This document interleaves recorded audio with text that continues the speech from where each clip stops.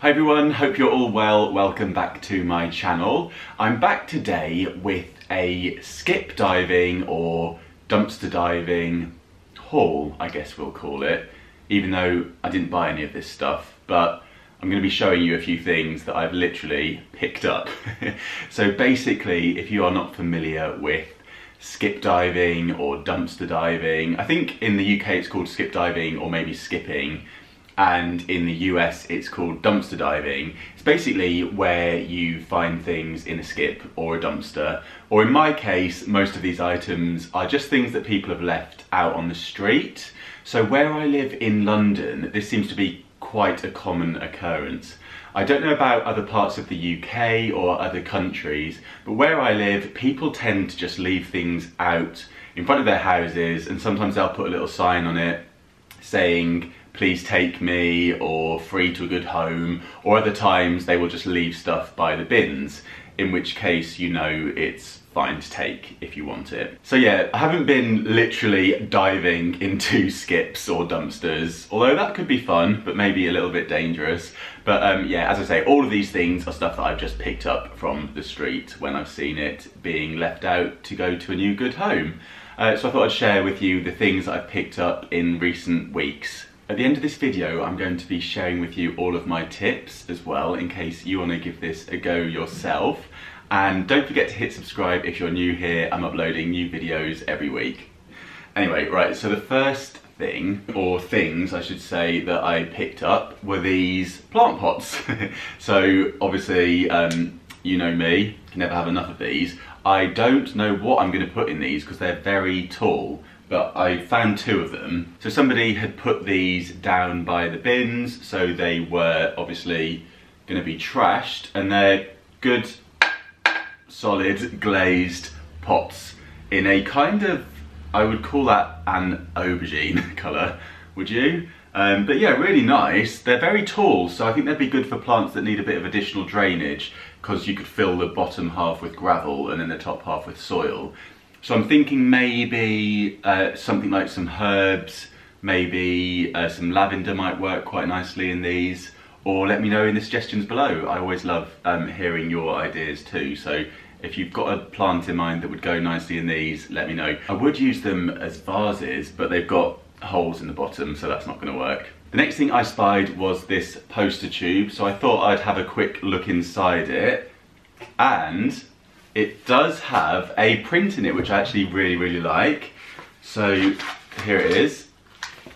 It's a scene of South Bank, London. It says southbanklondon.com, be part of it.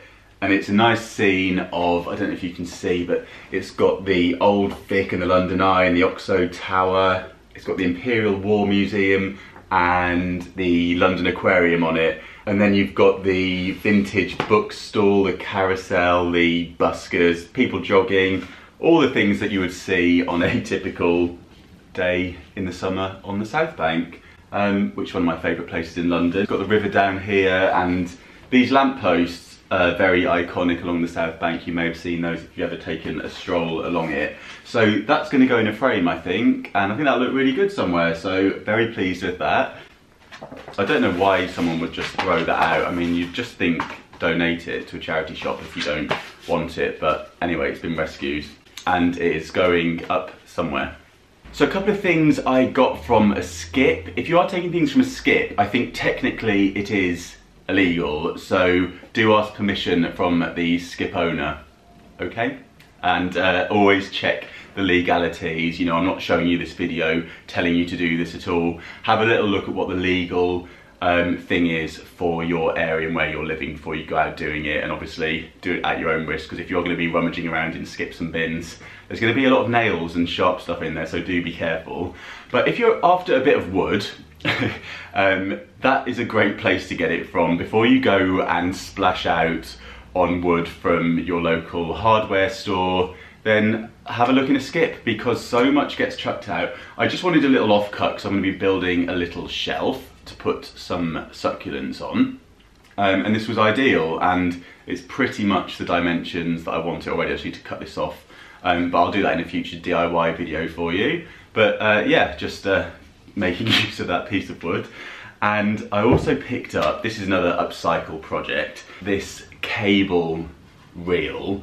So I've seen some of these on Pinterest. There's lots of things you can do with this, but the most common one is to make a table from it. So you can put some legs on it, and then you can add some dividers if you want to around here. And you can actually put books all the way around it if you like reading, or you could just use it to store, you know, cups or whatever you wanted to on the lower shelf, and then you've got the top as well. So yeah, I might do a little upcycle project with that. So yeah, look out for that in a future video, but I thought it was quite cool. Quite an industrial piece. Another thing you could do is use just the inside here and create a wooden lampshade out of that. That'd be really, really nice. And yeah, I've seen all sorts of things you can do with these. You can make a mirror frame if you want to do a circular mirror. You've got your circular piece of wood already, so you just stick a round mirror onto that and then you'd be good to go.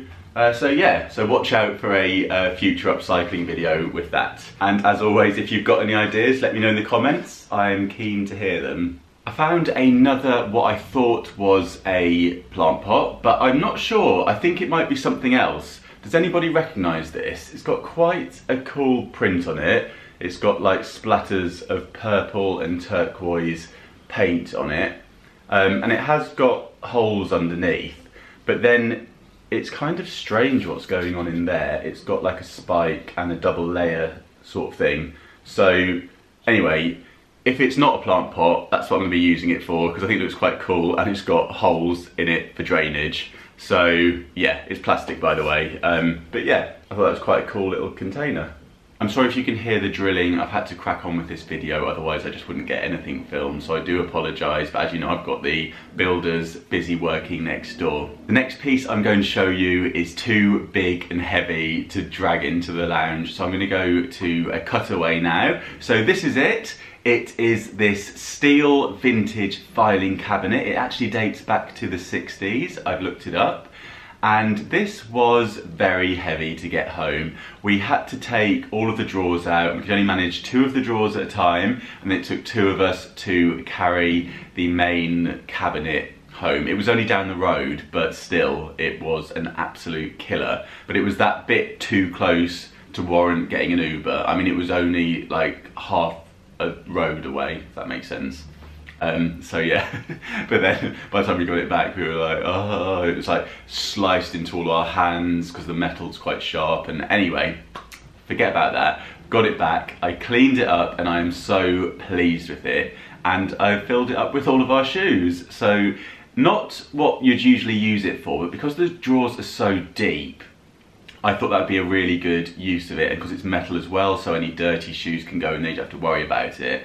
And in the past, when I've had filing cabinets for files, I've actually found that I haven't wanted to sort of go in there to look for the files, if that makes sense. I'd rather just have the files in actual binders that I can grab easier off the shelf. So yeah, it also means that the shoe storage system in the office has now been freed up to store all of our kit and camera equipment and my blogging stuff. So yeah, I'm looking forward to getting that all sorted, and maybe I'll do a little office organisational video if you'd like to see that. And the last piece that I found was this painting. So it's an oil painting on canvas. There's no glass in front of it, so it's on its canvas, and it's got a wooden frame. It looks like the frame has been built especially for it, so I think it's quite a good quality piece.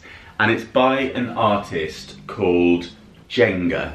This was literally just propped up against a wall, and you know, you hear stories of artists like Banksy just leaving artworks around for people to discover.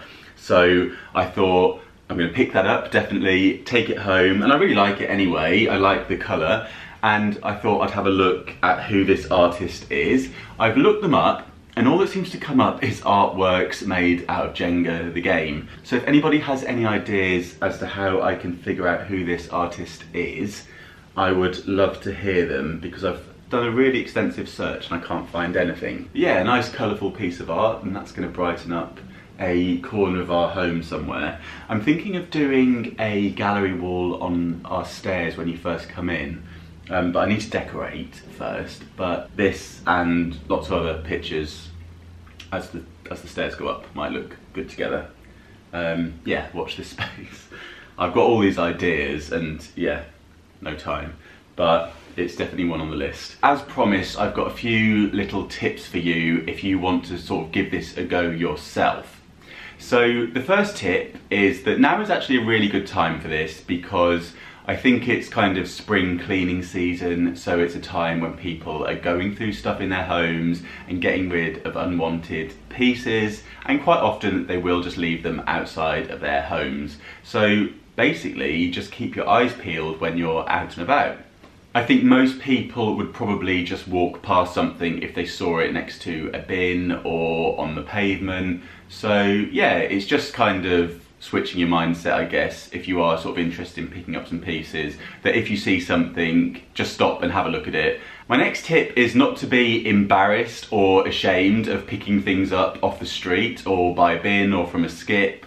I know some people may have opinions on this and think it's dirty or whatever, but essentially you can clean it, it's going to landfill, so if you can put it to good use, it's good for the environment. So yeah, there's no harm in rescuing things and giving them a new lease of life, so definitely don't be embarrassed. I feel a bit silly for even saying that in this video, but I know that there are people who would sort of look down their nose on this a little bit or whatever, so yeah, just don't worry about that. My next tip is, as I've already said, just check what the legal situation is where you are. I know it varies from country to country, and here in the UK, as I say, I think technically you're not supposed to take things out of a skip, because the property inside the skip is actually whoever's rented that skip, and it's up to them if it wants to go to landfill or not, which I think is kind of crazy. But if there's people around, you know, be sensible, be polite, and ask them if you can take something. You might get a weird look from them, but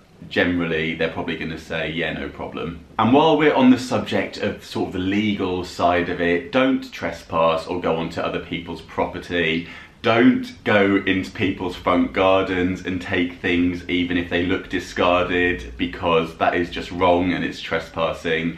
And if those things aren't discarded, and I'll tell you a story, it's so embarrassing, but basically you could end up in an awkward situation. So an example of this is once I saw a chair. Now it was on the pavement, so I thought, wow, that's a great chair, really nice chair, that I thought that looks quite nice, and I was just about to take it when a little old lady came out from her house and through the front garden and parked herself up to sit in it for an afternoon of sunbathing. So thank goodness I hadn't already picked it up and was halfway down the street with it, because can you imagine how embarrassing that would have been? Most often things will have a little sign on them saying please take me, or they're by the bins and it's blatantly obvious that they're being discarded.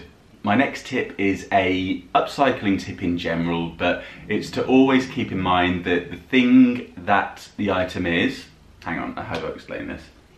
The purpose that the item has doesn't have to be the purpose that you want it for. So you might see a chest of drawers and it's all bashed up, but the drawers are in good nick. Those drawers could become planters, for example, or storage boxes or something else. So just be a bit imaginative with what use you could put things to. And my final tip is, if you see something and you like it, then take it straight away. If you think about it and deliberate on it and come back later on, the chances are, and I would say probably 95% of the time this has happened to me, it will have gone. I know this from my own experience. When I've wanted to get rid of something, I've put it outside of my front door and said, please take me, on a little piece of paper on it. And usually, I'm not exaggerating, it will be gone within half an hour. It's the same with any scrap metal, anything that you put out will just disappear. I don't know if this is the case for everywhere, but certainly in London, things just go. So if you like what you see, just pick it up and take it with you. And if it's a big piece, don't do what I do and break your back trying to carry it home, just get an Uber. So those are all of my tips. I hope you found this video interesting and you enjoyed looking at the pieces that I've found. Let me know in the comments below if you've ever found anything, or if you've ever been dumpster diving or skip diving, whether you'd consider doing it in the future now having watched this video. And if you're new here, don't forget to hit subscribe. Give this video a thumbs up if you found it useful, and I will see you again very soon. Thanks for watching. Bye.